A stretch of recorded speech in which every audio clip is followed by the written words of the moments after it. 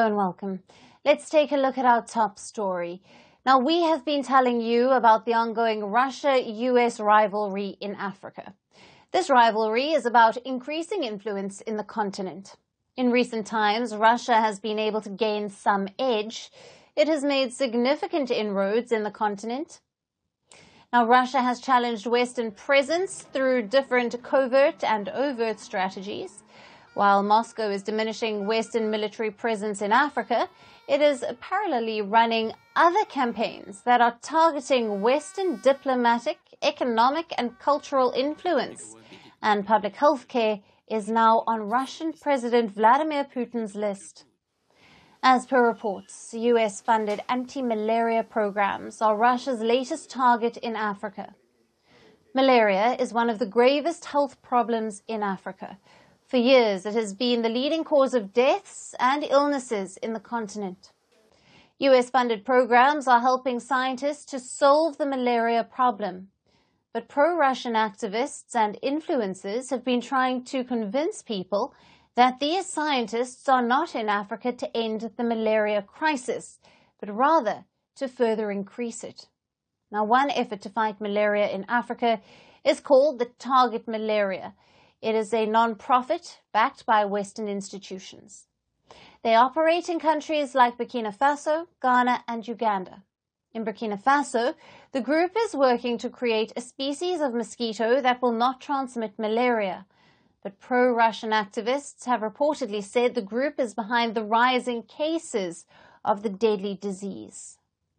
Though their claims are not backed by any scientific evidence, but nevertheless, the word has spread that the Western scientists are conspirators. But this is not an isolated incident. Russian propaganda on healthcare is part of its wider disinformation campaign in Africa. As per the Africa Center for Strategic Studies, Russia continues to be the primary purveyor of disinformation in Africa, sponsoring 80 documented campaigns and targeting more than 22 countries. The organization blames that such disinformation campaigns have a destabilizing and anti-democratic consequences. Now, these campaigns have reached millions of users. So how is Russia running its ideological warfare in Africa? Social media plays a huge role. Africa is home to an estimated 600 million internet users, including 400 million who are active on social media. So that's an easy and influential audience for Russia. Russia reportedly hires African journalists, bloggers, and members of local public to amplify its message and image. And recently, it also launched a news outlet called the African Initiative, which has been successful in promoting Russian culture in the continent. Russia's state-owned Media RT channel has also expanded its network in Africa. It has started various ventures with African media that spread pro-Russian and anti-Western propaganda. The efforts have been particularly focused on the three military-run countries of Mali, Niger, and Burkina Faso. These military-run neighbors have turned their backs on Western partners and have forged closer ties with Russia. The growing Russian influence is visible in the Sahel countries. Videos have shown teenage footballers listening to the Russian national anthem before a match in Burkina Faso. Russian President Vladimir Putin's portrait has become far too common a sight in Western Africa. And now that healthcare has also reportedly become a part of Russia's disinformation campaign, how will it impact the continent, which is reeling from multiple health-related disasters? The United States has tried to warn people about this campaign, but will it be successful? Or will Russia manage to gain an edge in Africa? To discuss this further, we have with us Patrick Bond, Distinguished Professor at the University of Johannesburg, South Africa. Thank you for being with us. Oh, good to be with you and the viewers, Alyson. Thanks. Now, how does Russia's interference with the US-funded anti-malaria programs affect the broader geopolitical competition between Russia and the US on the African continent? Well, it is very important. The weaponization of public health has been noted. You would sort of say conspiracy theories around health became notorious during the COVID period when there were all sorts of questions as to how this disease was spreading and whether the vaccines and other treatments were effective, and how especially the West had locked up through intellectual property, although Russia also, with its Sputnik, with its vaccine, also had an interest in, let's say, intellectual property.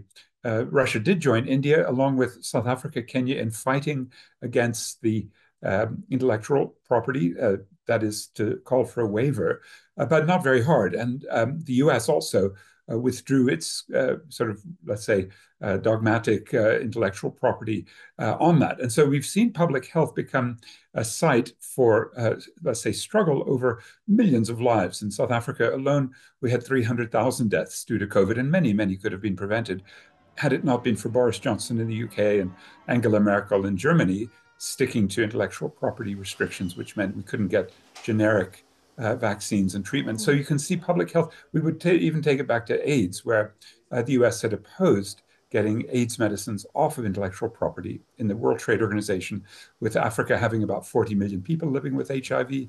That meant the life expectancy went way down. And it was the struggle to get rid of some of the, let me say, corporate power over healthcare.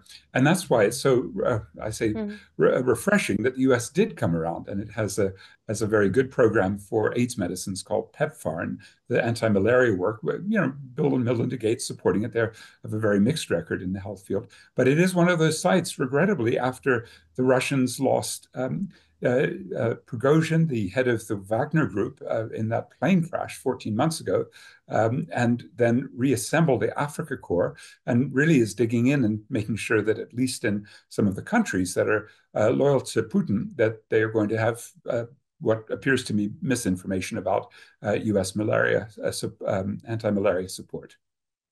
Mm. Mm.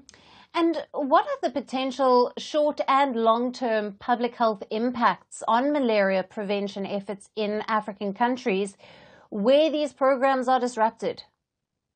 Yeah, if they're really being disrupted by ill-informed, malevolent influencers, which happens all the time. The Russians are just as notorious as many in the United States who also play on social media with misinformation. So these are, two countries. In fact, even the Africa Center for Strategic Studies is located in the Pentagon. We never really know whether the Pentagon or the New York Times, which broke this story, are really telling the truth. They have, mixed records. So I would say that if you take malaria as a major problem, 600,000 deaths a year. And what the studies have shown since the year 2000 is that it's getting worse in some areas where there's higher humidity, higher rainfall, therefore more puddles and places for the mosquitoes to breed. And it's in that sense that I think a bigger problem, which is indeed the climate catastrophe, which is causing this humidity and causing extreme weather. And there, the US is number 2 emitter of greenhouse gases, Russia number 4. And I think these are where, let me call it, a climate debt is owed by, especially the United States, the number 1 historic emitter. So I hope they don't stop funding malaria because of this sort of misinformation. It's one of the things that I think Washington owes to the continent of Africa to try to help eradicate this awful disease of malaria. And Professor, how are the African governments and regional bodies responding to Russia's actions? And what measures are being taken to ensure that critical health programs are protected?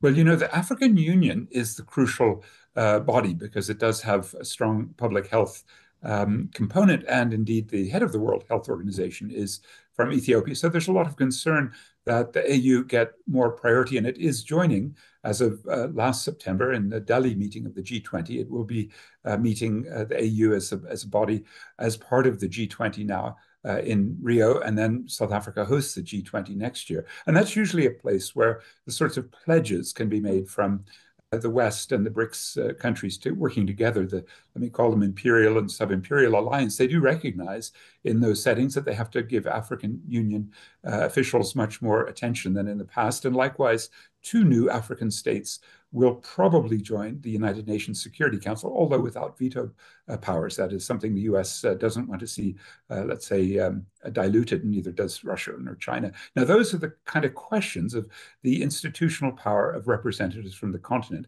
Can they speak out and not be trampled by these two big elephants, the US and Russia, as both try to make both geopolitical and also, let's not underestimate, raw material extraction agendas with the new economies requiring some of the cobalt. Those are the sorts of things we'll continue to watch, and the battleground now includes public health. It's a shame. Professor, thank you very much for being with us on the show. As always, great to have you, and thanks for your valued insights. Thank you.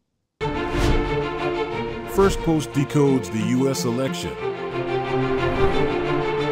explains how America chooses its president. Your primer on the race to the White House. Everything you need to know about how America votes and its global implications. U.S. Election Explained. Every Monday and Thursday only on Firstpost.